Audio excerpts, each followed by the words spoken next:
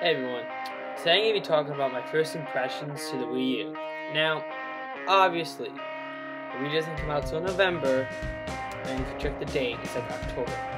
How were you able to get a hands-on look on the Wii U?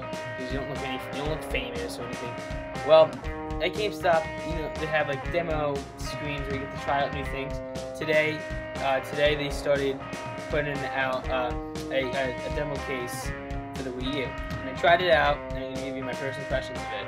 Now this is probably like a minute, because again, I'm in a store. I'm not gonna be sitting here for hours and hours and hours. Just gonna be checking each demo.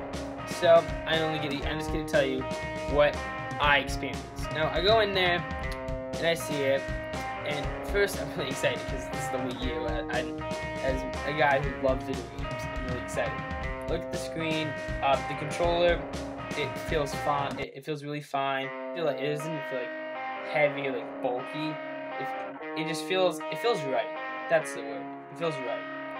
Now the screen looks like the screen on the controller.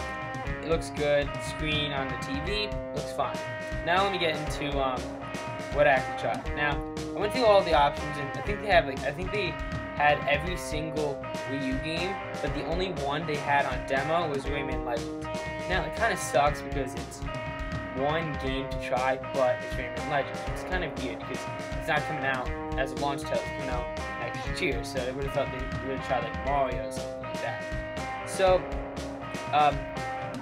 I was really playing the game. I was really impressed. It was so weird.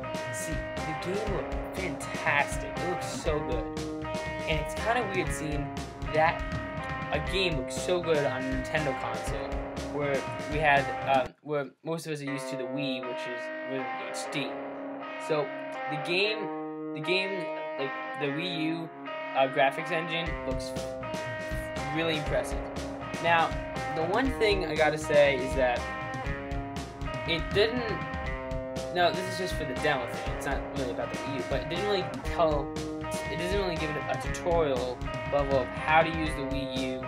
I didn't even use the screen for the game because it had like gallery and then two other levels, which I really didn't get.